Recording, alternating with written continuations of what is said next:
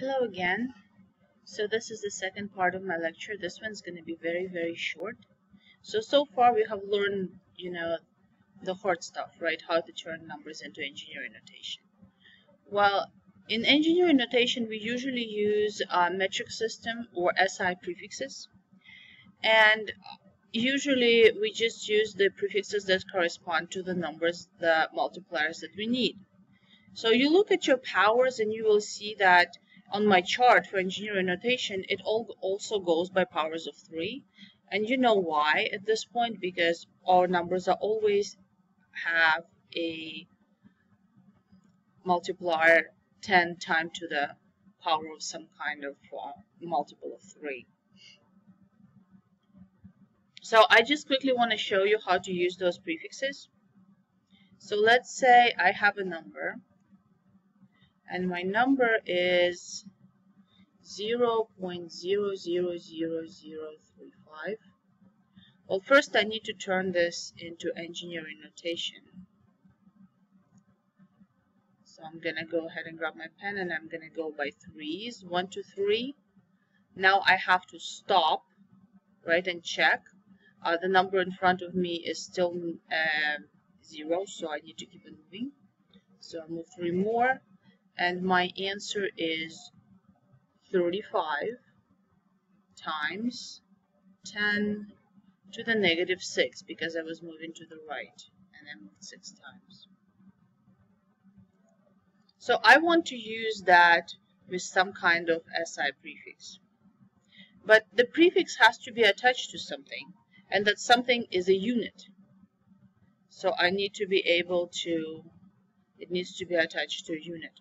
So I'm going to say that this number that I have over here has a unit called farad. Now you have no idea what those farads are, and it really does not matter what they are.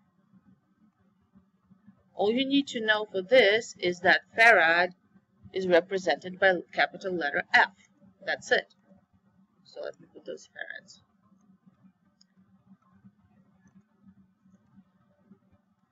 Capital letter F. Oh, it keeps doing this.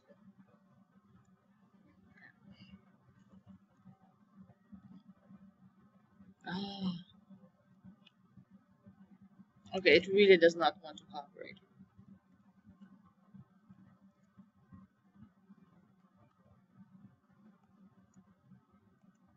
Okay, there we go. So next thing I'm going to do is I'm going to turn this into a prefix. So I'm going to look at my chart. And chart says that 10 to the negative 6 corresponds to micro. So I should type in 35 microfarads. Now micro is an interesting letter. It's not anywhere on the keyboard. It has this long tail. So when you type it in on the keyboard, and that is also true for all of your assignments, right?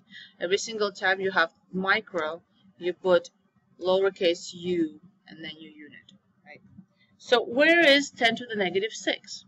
It's hiding inside our micro, okay? So let's do another example. Here is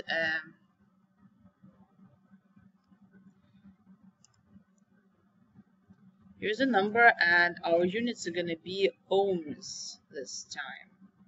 Okay, ohms is usually represented by this symbol.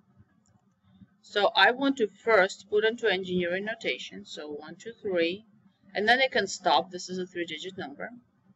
So my answer is 370 times 10 to the 3.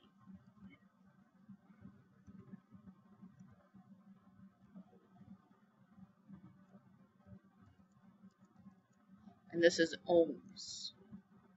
So I'm going to turn those ohms into some kind of prefix ohms and hide my 10 to the 3. So I'm going to look at my chart. And this is the same chart that you guys see on my window with the blue border.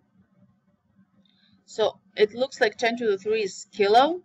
This chart is a little bit wrong. Kilo is usually lowercase, so please use lowercase kilo for all of your assignments. So this one is 370 kilo ohms, lowercase k. So where is 10 to the 3 hiding? Inside the kilo, okay? It's hiding inside the kilo. So let me do another example. Let's do, okay. And my units are going to be hertz. All right, first let's turn this into an engineering notation. 1 to 3, 1 to 3. I can stop now. So it's going to be 457 times 10 to the 6, because I'm moving to the left.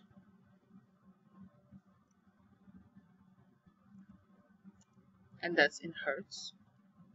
And now I'm going to convert that to hertz plus some kind of prefix. So I'm going to look at what is 10 to the 6 on my chart. And this one says mega. So I'm going to go ahead and type in 457 megahertz.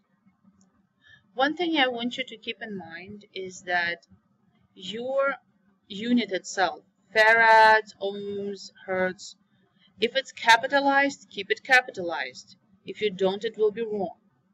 Okay? So for example, hertz is HZ. So it's capital H, lowercase z. They both have to be exactly the same way I show them on your assignment. So the next step I want you to do is I want you to go into the hub and do the engineering notation practice assignment. I have changed a little bit the answer key and the way the answer key is made for that assignment. So make sure if you have 10 to the negative 3, I've taken away the parentheses, write it in as 10 hat negative 3, okay, for your assignment. Also, when you're writing down the number, let's say you have 370, well, let's make it 457 megahertz, right? You put 457, then you put a space, and then you put your unit with the prefix. All right? And like I said, if you get a prefix that is represented by letter U, you type in the letter U instead. All right, so go ahead and do your assignment. It's due September 27th, I believe. So make sure you get it done before September 27th midnight. Otherwise, you're going to have a really nasty grade.